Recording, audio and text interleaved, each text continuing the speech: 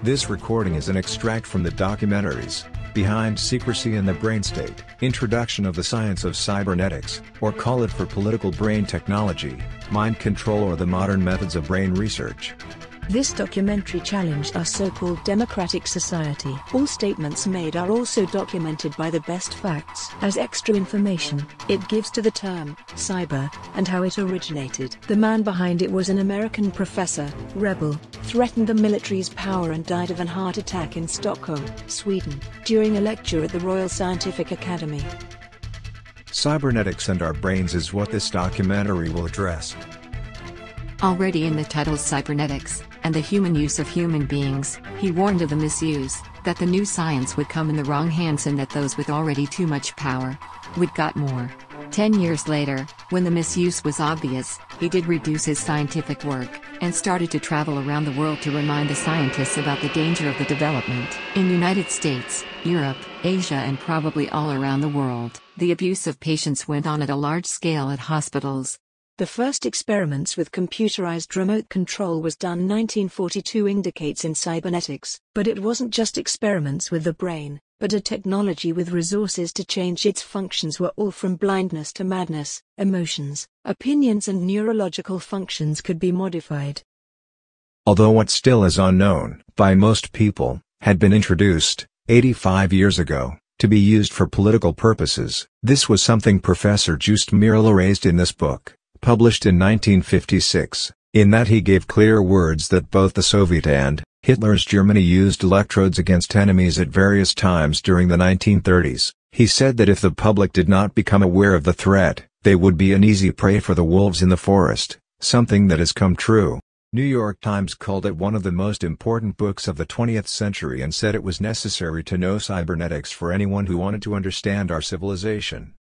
This has become more true for every decade since then, and is now essential to have any chance to understand what goes on in the world and why it happens. Professor Norbert Wiener wasn't just a scientist but also a brain activist against those with already too much power. In the spring of 1964, Norbert Wiener, the founder of our technological civilization, reached Stockholm, Sweden, to give a lecture at the Scientific Academy. It was in this building he held his speech to the leading Swedish professors. It was on the afternoon at the 18th of March, 1964. The previous day he had delivered the same message at a lecture at Trondheim's University in Norway. Science is a way of life which can only flourish when men are free to have faith. A faith which we flow upon orders imposed from outside is no faith. And a community which puts its dependence upon such a pseudo-faith is ultimately bound to ruin itself. It may also be used to destroy humanity, and if it is not used intelligently it can go very far in that direction.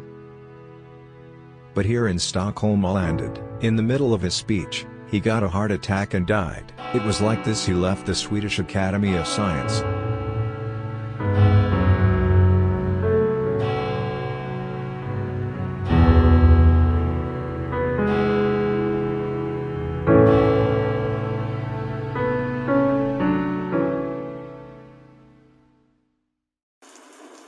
From the 1960s it was common to connect people's brain processes to supercomputers by implants. We were subjected to the abuse often during ordinary operations, but also as inmates at other state institutions like police custody, prisons and psychiatric clinics. What follows are some example of what happened half a century ago, when the Swedish State Report 1972:47, from the Department of Justice, wrote that they could see an inhuman police state at the horizon by this techno-political development. This transmitter looking like a bullet was inserted through the nostrils, during an ordinary operation in Stockholm, Sweden in the 1960s. Those electrodes were implanted into a woman at a Stockholm mental hospital in the early 1970s. At this X-ray there are 3 transmitters implanted. One has been pushed into the frontal brain and destroyed important areas, something we will see is very common of those implanted at Stockholm Police Custody. These were implanted between 1970 to 1975. This is the first implantation we can show on X-ray. The abuse took place at Karolinska Hospital in Stockholm 1946. This implant from Michigan's University is from 1990 and can be injected into the brain. The same method, being able to insert electrodes through the skull base, had started already in the 1950s. To connect animals' brains and biological life to research computers, had started with all life forms in 1950s. And here we see a dolphin fed with a radio fish. Here an alligator going to serve the researchers with an implant. An extra shell acts as a transmitter and radiates the beetle, establishing the connection to the big research computers. From this ad in the Times of India we can see that the research institution, going to buy a behavior system for animals, in this case, the Holy Cows in New Delhi. This picture illustrates that implants with nuclear energy are implanted in people. The first research report which tells about it is from the late 1960s. At this X-ray a mushroom transmitter is placed in a branded area in the frontal brain. It was an action between the CIA and the Swedish secret police when they silenced a threat, a Swedish man, and all took place at St. Carolus Hospital in Jakarta, Indonesia. Here is the area at the forehead. CIA opened and branded the brain and placed a high-frequency transmitter in the wound. This is how the transmitter looks when shadows and other obscurities are removed. Here he is the day before the CIA action. And here he is the day after. It was a state rapist working behind the scene, and his activities was organized by the Military Research Department, secret police and performed by surgeons, psychiatrists and others. In the 1970s, New York Times got this information by the Freedom of Information Act, and in that document, it was told that Soviet had no technologies related to brainwashing or mind conditioning that were not developed in the West. It was declared that a new system were under progress in Soviet 60 years ago.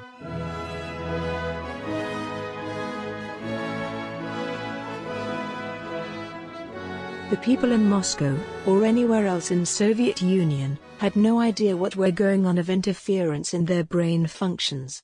And it was just the same totalitarian threat in all Western nations where the state rape went on. When the Times, London, in March 1999, published an obituary of the deceased Sidney Gottlieb, chief biologist of the CIA's MK-Ultra, they compared him to the Nazi doctors in the concentration camps and associated MK-Ultra to what had made our world darker.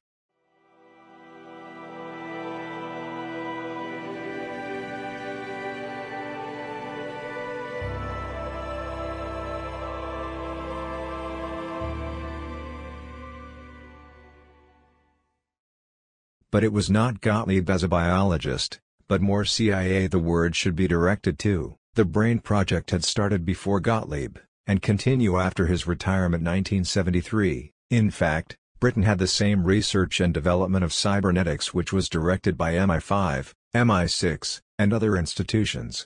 We had the same projects in Sweden, also our own Dr. Sidney Gottlieb. He was like his U.S. colleague, director for the institution that developed the brain experiments as a techno-political idea. His name was Bo Riebeck, general, biologist and neuroprofessor, chief of the Swedish Defense Research and directed the brain and mind research from 1985. After leaving his duty, he took the job at home and here was the office of Bo Riebeck Brain Research until 2019 when he died. Here is a member of the British Parliament contacting the Prime Minister in this matter, but tells the Parliament has no power in relation to MI5 activities. All this was a part of a new war between the state and its people in which the generals were still military, while many professors and medical institutions were the soldiers, in a battle against unwitting humans. CIA had a global project called for MK-Ultra established 1953 and they had a cooperation with hospitals around the world, among these, Gårdstad's Mental Hospital in Oslo, Norway. Already from 1956, seems all patients, without them knowing of it, had electrodes in their brains. That cooperation was arranged by the Ford Foundation between CIA, Pentagon and the Norwegian state and its chief doctor, Professor Carl Sam Jacobsen. The CIA and its inhumanity can be understood from the grave at Riis Cemetery in Oslo, Norway. It is a mass grave where between 50 to 100 mental patients from Gårdstad Mental Hospital in Oslo are buried. From the beginning, it was a deep pit where, during the years 1960 to 1990, dead bodies were dumped from the nearby Gårdstad Mental Hospital. They had died as a consequence of a torture when they were exposed to stimulation of the brain's pain center. That international AI project was part of CIA's MKUltra and Pentagon's brain research, as can be seen from the Norwegian State Report, 2003:33. Every year on May 7, there is a memorial service for the murdered patients, at Reese Church. The brain technology and behavior modification was something the Swedish minister, Alva Myrdal, had treated already 1972 in a state report. Undoubtedly, the protection of the individual against an abuse of these and similar methods in today's society is insufficient. The same year, 1972, when Alva Myrdal in the state report, To Choose Future, warned of the brain technology, the Swedish secret police had started to put inmates at Stockholm Police Custody to sleep and implant transmitters into their heads and brains. The first professor who disclosed it was the Swedish-American Peter Lindström, followed by several more doctors and Swedish state officials. That was something the German journalist and rebel Ulrike Meinhof became a victim of. The German secret police, BND, implanted her, 1972, as soon as she was arrested and placed in the Cologne-Sendorf prison, and they were also behind the torture that followed. The story started a couple of years before, as a demonstration against Germany's involvement in the Vietnam War, and to protest against the bombings in Vietnam. They formed a group that blew up the US supercomputer in Heidelberg, which programmed the bombings in Vietnam. To get money for their activities, they robbed banks, and it became to be the ever greatest police raid in European history, and they were called for criminals, murderers and terrorists. When Ulrike was implanted and the terror started, she wrote to her lawyer, Claus Quasson, and gave the best explanation any victim of the brain torture done. The letter, which is an official state document, was quoted in Jutta Dietwart's biography of Ulrike, and this abbreviated text from her letter gives a picture of her situation. The same as many people now are exploitative in both Germany, Sweden and worldwide. The feeling that you constantly, imperceptibly are subjected to electrical currents, as you were remote-controlled. The feeling that your head explodes. The feeling that the skull would burst, crack. The feeling that the brain gradually shrivels together as dried fruit. The feeling that one pisses the soul from the body. One does not know if shaking coming from fever or cold. Not know why shaking, freezing come. One can no longer identify the meaning of words. Only guess. The feeling of burning inside. Furious aggression as there is no ventilation for. The feeling that time is running away, that the brain expands, and the feeling that the skin is drawn off your body. This movie makes several revelations similar to what is addressed in this recording. In the Senate hearings 1977 of the behavior experiments, it was told that they gave many tragedies. The general director of the CIA, Stansfield Turner, testified that he just knew fragments of what was going on in this secret field. We are not professing to tell you the complete story of these activities. We are professing to tell you the complete story that we know. Right. But these records that we've uncovered don't tell the story, they tell pieces of it. To see the best facts is also to look into the Swedish military program of mind, brain and behavior control. Here is the Swedish Defense Research Institution's agenda of activities of 2010, and here in translation. Some factors coincided that their most secret program became published on internet, but was removed when the mistake was realized. They state that we all are going to be used in the human-system interaction, for all our lifetime, and that the central program is to exploit our cognitive functions. Like a COVID virus and being spread in the air, that's how the new materials are produced. This is another text from the Swedish Military Research, 2005, 15 years ago, and they talk about a change of our biology. Micro-robots smaller than 1,000 millimeters are going to enter our blood and going to be able to communicate with our brains. This is made with a social and political context and can be described as a crime against humanity. This lecture at the Modern War Institute, give an idea what USA military research DARPA have as the source of modern warfare. This can also be seen from documents of Defense Department, that they by the brain systems will be able to direct anyone anywhere to any level. What we're here to talk about today is the fact that the brain is and will be the 21st century battlescape in many ways. End of story. Out of disclosure, some of the work that I'm doing here today is funded by the Lawrence Livermore National Laboratories. I'm also funded by the European Union Human Brain Project, specifically the Sub-Project 12, where I'm the task leader for dual-use brain science. And I've also done some ongoing work with the Strategic Multi-Level Assessment crew over the past 10 years at the Pentagon, at Dr. Kabayan's group, and with DARPA. To see it in the most correct view, it is a rape, not less damaging people and society than other kind of rapes and violences. People are behavior manipulated, and this is made in a social and political context. These words are no exaggeration or misunderstanding but the accurate way to see implants in our heads and brains. This table of radio frequencies indicate what radio waves that enter the brain of U.S. citizens after hospital stay, when implanted. It was published in the thesis, Telemetry is Coming of Age, 1980, by Professor Stuart Mackay and Dean Jutter. We are on a train ride, call it for world development very few know about. And the destination is completely unknown for most people. No one have ever heard the name of the stations on that journey. The following pictures of Senator John Glenn illustrates what he mentioned 1994 and 1997 in the Senate, and the words are valid for any other country.